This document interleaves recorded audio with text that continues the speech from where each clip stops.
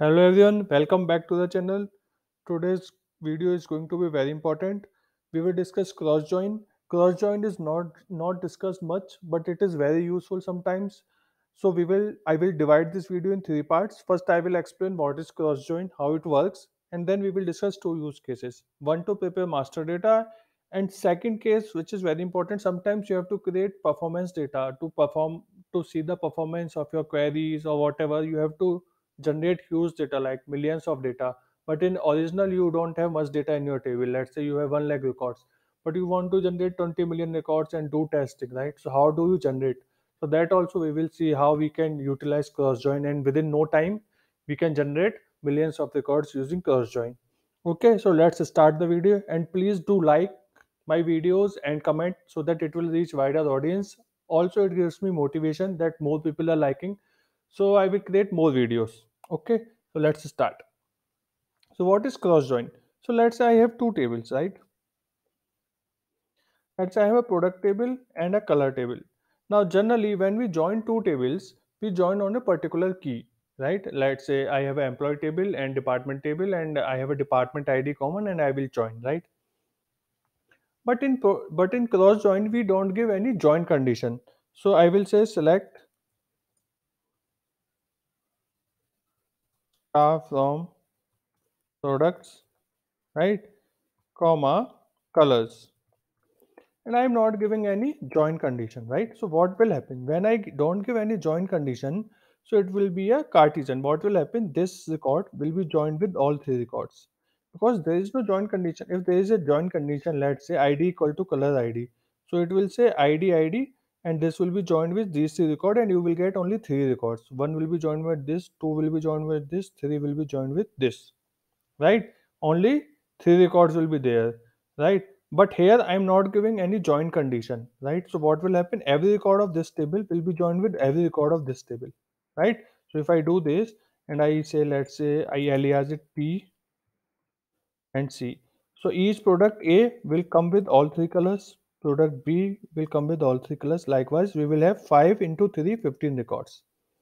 So P dot star comma C dot star, right? So if I see this, see I have 15 records total, and each record of product table joined with each color of each record of color table, right? So this is how it is. Hope this is clear. Cross join is clear, right? We will see the use cases of it, but I think this is clear. Each record of this will be joined with each record of this. 5 into 3 15. Now how it can be useful, right? You will see what is the point of doing this cross join. Each record of this is getting joined with each record of this. What is the sense, right? No sense. There is no joining key, just it is creating unnecessarily 15 records. It can be useful. I will tell you one very important use case. So let's say you have one more table. I will show you. Select stuff from sizes. Okay, we'll see that table, and we will talk about master data use case. So I have a transaction table from transactions.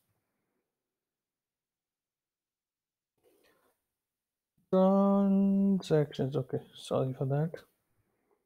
Okay, and I have some transactions, like I have a different orders and different product name, different color and different sizes, and what is the amount I sold for a particular order ID. I have not put more columns because to explain this concept, these columns are enough. Okay, there can be order date, ship date, a lot of other columns, but just to explain this, I have created this small table.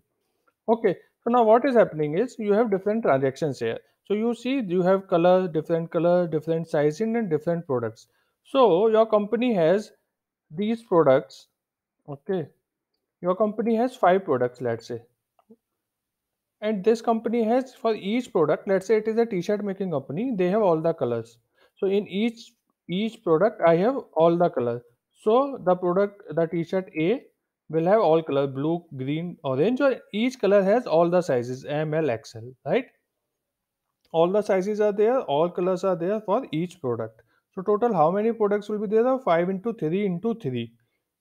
We call this stock keeping unit SKU. So 5 into 3 15, 15 3 is 45, right? That is fine.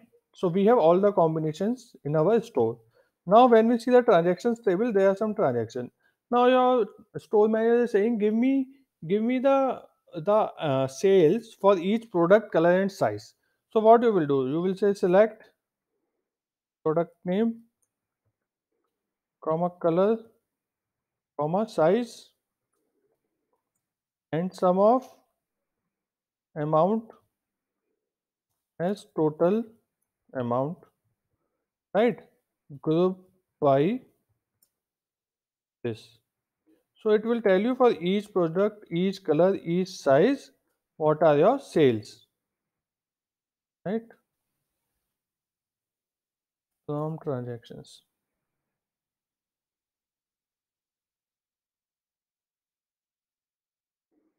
So it is telling you for each product, color, size combination, what are the amount we sold, what is the total sale, which is straightforward.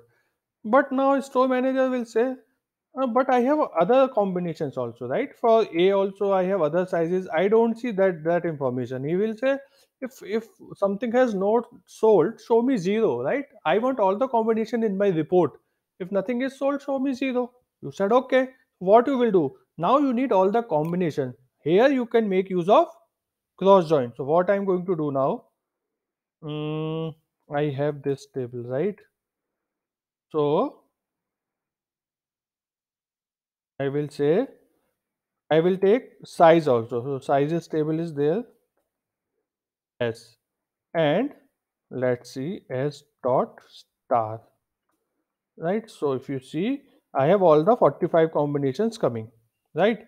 So what I will do, what I need from here, I need P dot name as product name, right? And C dot color, this will my color, and S dot size will be size. I don't need key columns, right? If you see, now I got all the combination of three things, right? Now what I will do, I will give it name as with master. I will create a city master data as this, right? This is my master data. And then what I will do, I will do sales. I will create another city sales as, and I will put this table, right? So I have master data and I have this sales also. And now what I will do, I will just join these two, and master data will be my left table. So select master data md, right? Inner joins, sorry, left join, because in my master data I want everything from my master table, right? Left join sales on md dot product name equal to this will be s dot product name, and md dot color equal to s dot color, md dot size equal to s dot size, right? So this is my join is done on all three columns, right? Now what else? Now I need to select whatever I need. So I will say md, I will take from master data, right? Because I need all the combinations, comma md dot color, comma md dot size, comma sum of sales. I will say total amount. Okay, so total amount is here. Total amount is coming from sales table, right? So if I run this now, see, so for whatever combination I had total amount, it is coming, right? And whatever is not there, it is coming as null. So what I can do, if I want to show it as 0, I can say is null. If it is null, show me 0 as total amount, right? Let me sort this order by order by total amount. If I run this, so you have all the combination, all 45 combination, and for whatever you have sales, we have sales. So total 1, 2, 3, 4, 5, 6, 7. For 7 products we had sales, so we are showing sales for this. For every other combination it is 0. So this is how you can create master data. Okay, and once you have master data, use this as left table, do a left join on your transaction table. So whatever data is there in sales table, it will be joined. Everything else you can make it as 0. I hope this is clear. Very important. In real time, you will be using it.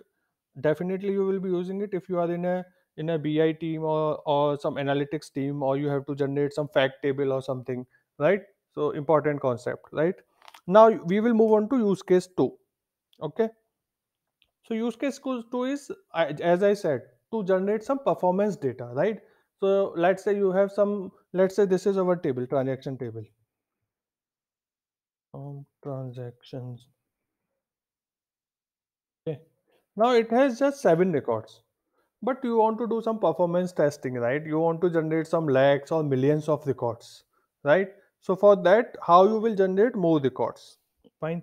So what we can do? We can join it with any other table which has more number of records. So in your database, you can choose any table, whatever table you have, which has like 1,000, 2,000, or 5,000 or 10,000 of records, and we can use that, right? So what I'm going to do, I have a table. Let us show you. In my master database, orders table. Okay, so this has, if you see, 999 records. Okay, what I will do now, I will just cross join with it, right? I am doing a cross join. So what will happen? 7 into 999, that one much number of records will be generated, right?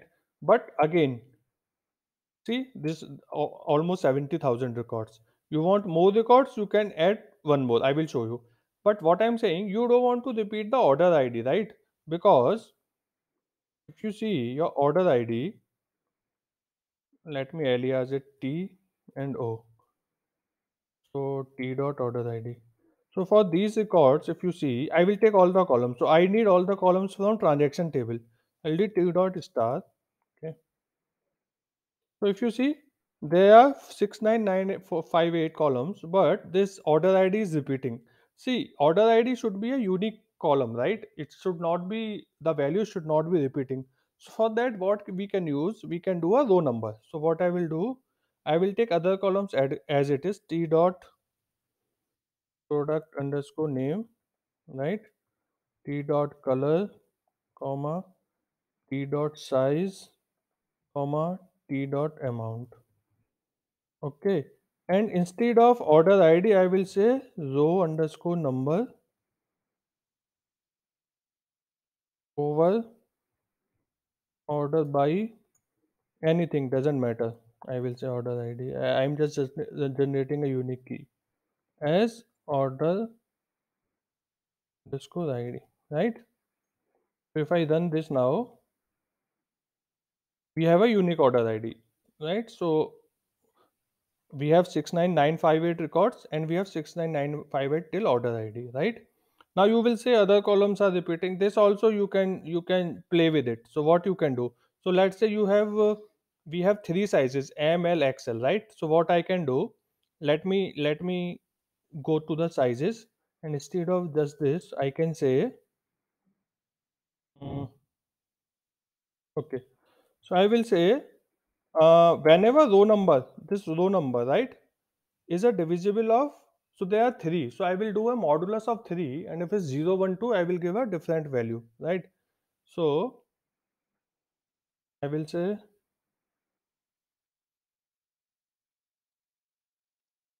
case when,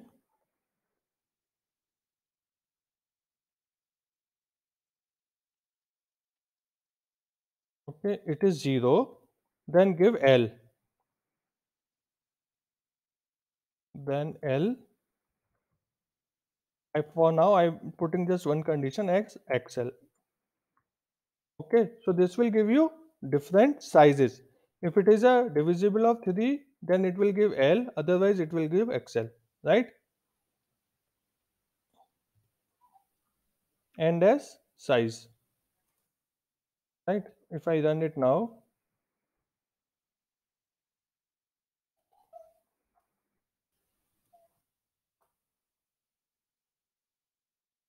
it is giving me different sizes now, right? So you can play with sizes, color based on the order ID. However you generate it, you can play with it, and you can generate distinct values, everything in amount. Also you can add row number or do some calculation and just generate random data. So this is how you can generate lots of data. Now there are 69,000 records, right? Let's say you want some more data, so you will add one more time transactions table, so it will become 7 times more. So transactions t1, because every time it is doing a cross join. So if I run this, so this query is running because we have huge data now. So this is running, is still running. See, we have 4,89,000. You can do one more time. Now you want to, now next thing is you want to put this in a table, right? You just don't want to just create as it is. So what you can do, you can create a table. So first I will create an empty table. Select star into, let's say transactions test from transactions transactions, right? Where 1 equal to 2. So what it is doing, it will from transaction table I am doing 1 equal to 2, means nothing will be qualified. Just the table structure will be created. So if you see, select star from, if I do now, so this empty table is created, right? Now I will say insert into transaction test, right? And this is my query. So if I run this now, my new table will have these many number of records. So I will just show you this table.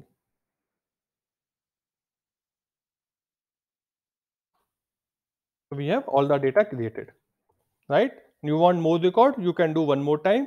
And how many number of records you do, you then limit it. Let's say this query is generating 5 million 100 records and you want just 500 records, 5 million records. So you can just limit here, limit 5 million, right? And it will 5 million records will be created and will be inserted into transaction test.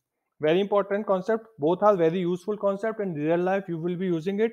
So please watch this video again if you have not understood. If you have any doubts, let me know. Please do like and subscribe to the channel if you have not. Thanks for watching till here. Thank you. Bye bye.